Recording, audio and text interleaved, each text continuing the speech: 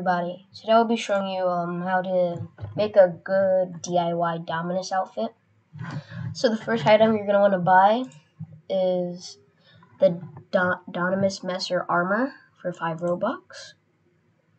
And then once you buy this, you're going to buy the Dominus Messer pants so you can like match. And then this one will cost quite a lot of Robux, but then you buy the green evil wizard hood for 75 Robux. This one will be a lot as well, though. Buy the horns. You don't have to, but it will look pretty better with the horns. And you would buy this for 200 Robux. And also, by the way, when I say limited time, it's just scam, just so you know. It's not really, but.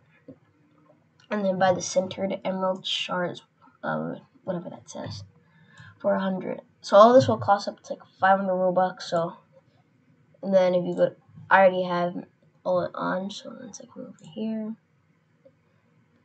it'll cost 385 Robux. But yeah, if you don't have that, one way to do it is to join my Please Donate tournament for 1K once we hit at 150 subs, or just buy Robux. Alright, and that's it. Bye.